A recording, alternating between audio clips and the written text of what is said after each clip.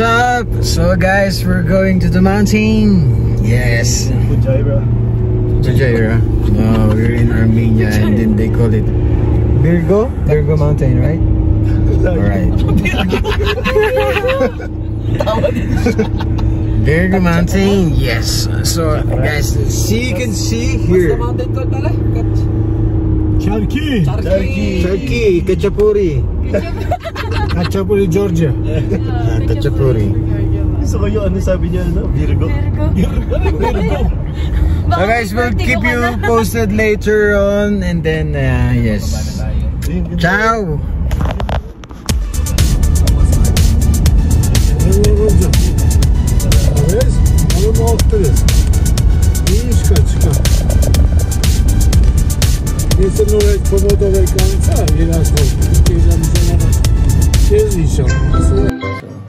What's up guys? So we're here at Areni Winery. So ipapakita ko sa inyo yung mga wine nila.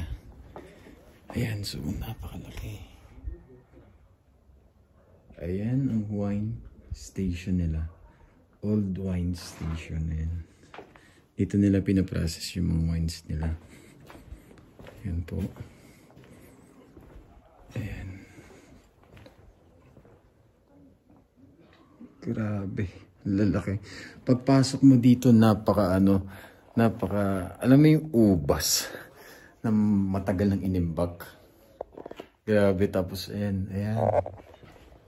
So, yan, parang ito, mga matatagal na to, pero hindi siya, display lang siya, pero parang mga, ano na siya, 90s, sabi nila.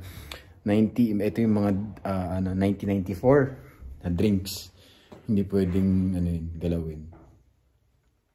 Kasi sa taas may binibenta naman. So, dito, ito yung mga production site nila. Tapos, sa taas, doon yung mga machine, kaso bawal umakit kasi nga, nagpa-process sila.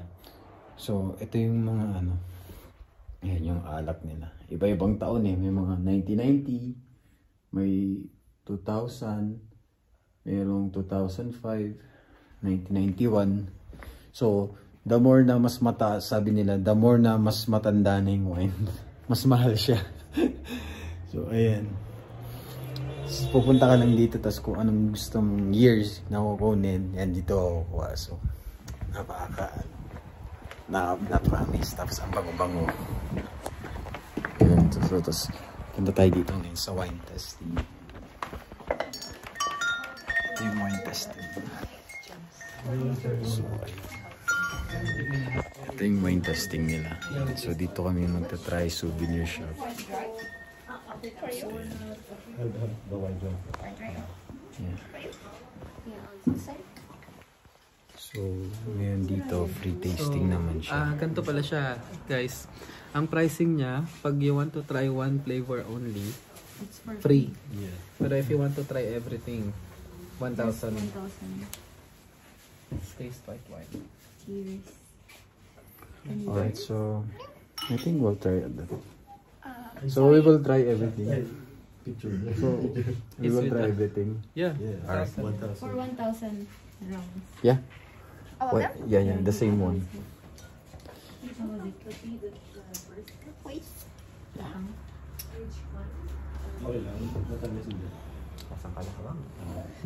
Sarap.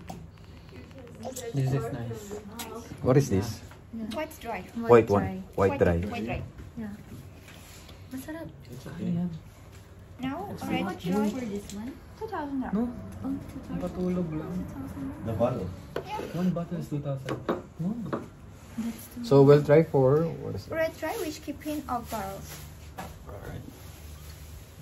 From grape type. Ang mura dito kasi ang mahal niyan sa ano eh. All of Ano them? sa'yo? Yeah. This is Red dry. red dry. Yeah. Peach keep in of barrels. So I can't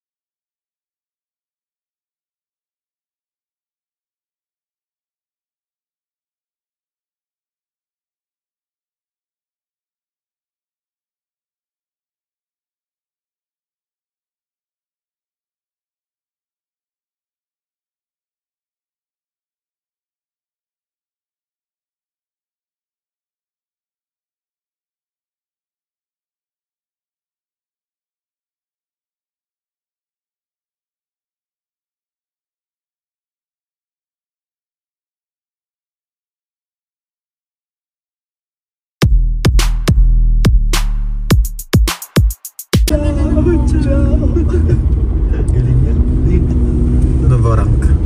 Noravank. Naborak. So guys, we're going to where?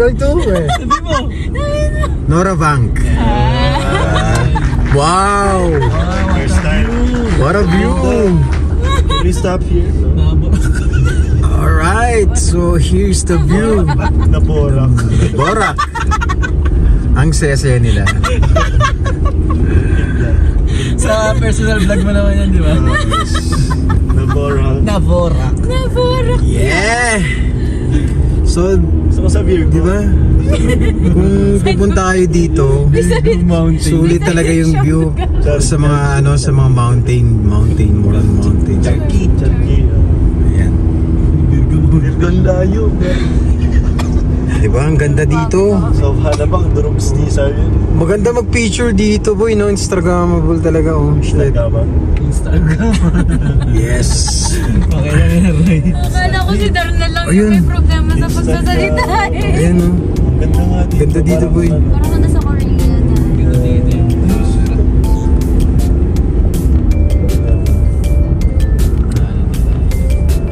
So, yun. Naborak.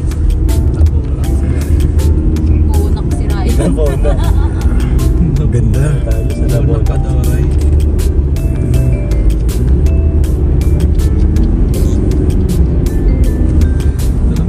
What a scenery. Kaya nga, Ano kayang lasa ng KFC? Wala nang garlic dito. Sauce. Meron natin. May masyawarma. Spicy.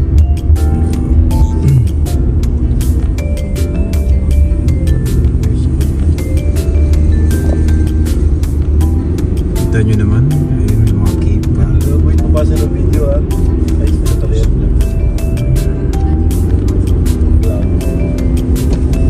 Ganda ng view. Ganda, oh. Can you skip to the good type? Good type.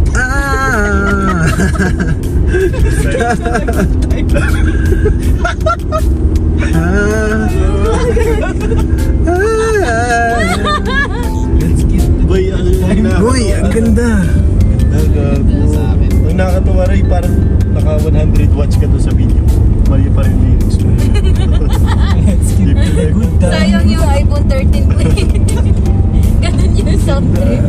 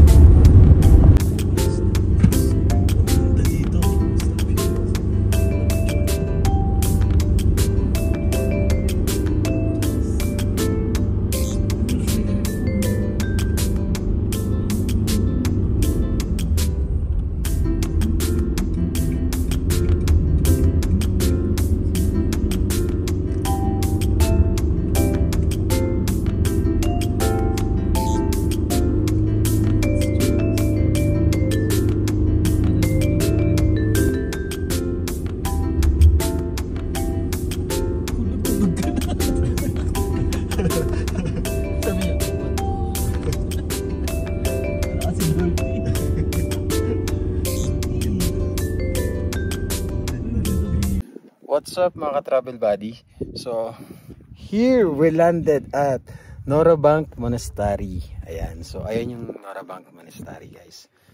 So, syempre, fun fact muna tayo. So, did Rio knows? Ayan. So, about dyan sa Noravank na yan and then sa Armenia na rin po. So, 1,700 years ago, ayan, Armenian adopted Christianity as state religion for the first nation in the world. So, ayan. So, this Noravank Monastery is 13th century na rin siyang nakatayo. 13th until 17th and 18th century. Ayan, so syempre binigyan na lang din nila yan. yung design. So ipapakita ko sa inyo guys yung design. So located din siya, surrounded siya with mountains. So ayan yung Noravank. So ipapakita ko sa inyo. So ayan yung Noravank. Grabe. Ayan siya. So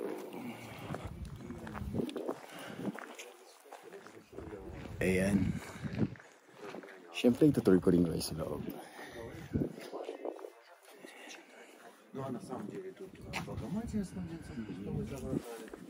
So ay. So ito yung loob niya guys. Ayan. Baba tayo. And so dito pwede kayo mag-pray and then mag-tirik din ng candle. May souvenir din sa kabila. Pwede kayong bumili ng candles and then mag-pray din dito. So tignan nyo naman. Napaka niya. Hindi rin talaga nila iniiba yung structure. So pinipreserve pa rin talaga nila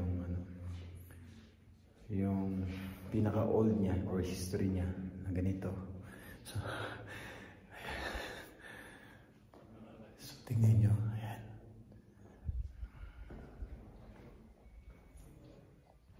Ito.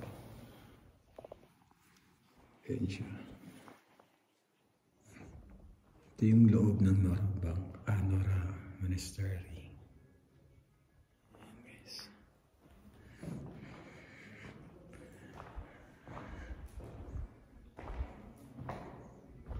So ayun guys, dito pwede kayo mag-pray and then mag ng candles dyan. So ayun na. Ito. Ayan. So pasok na, labas na tayo kasi medyo may mga papasok pa. So ayun yung labas niya. Pakita ko na lang din. Nasa mountain siya. So, yan guys. Ito yung pinakamatagal. Ito yung isang monastery. Yan. Same lang din sila.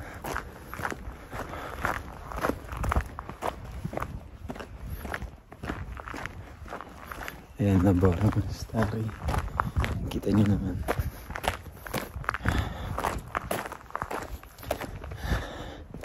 So ayan, nakatakot.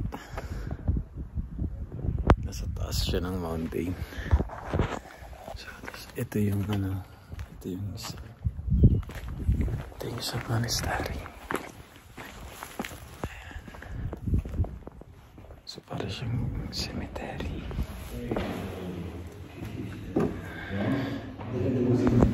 Ayan siya.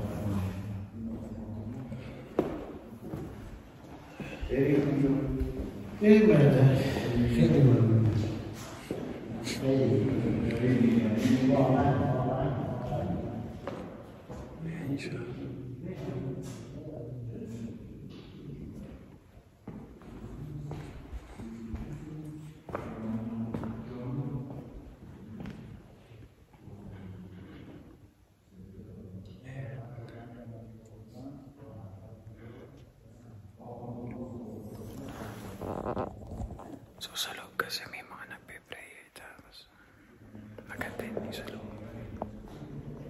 Ay, loob niya, pakita ko.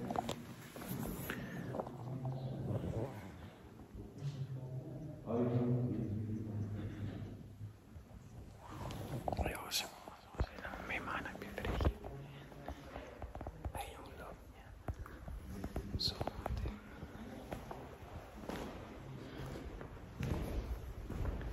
ayun guys, so ayun, na-tour ko na kayo. Isa to sa mga tour na pinuntahan namin. Ayan, so worth it naman kahit malayo yung pupuntahan mo, and then napaka-historical naman ng place. So worth it din yung pagod. So ayun, until next guys and vlog.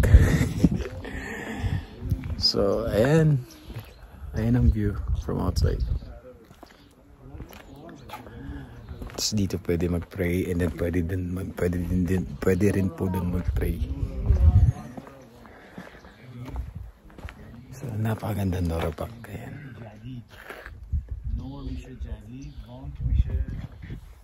So yun guys, until next vlogs, thank you.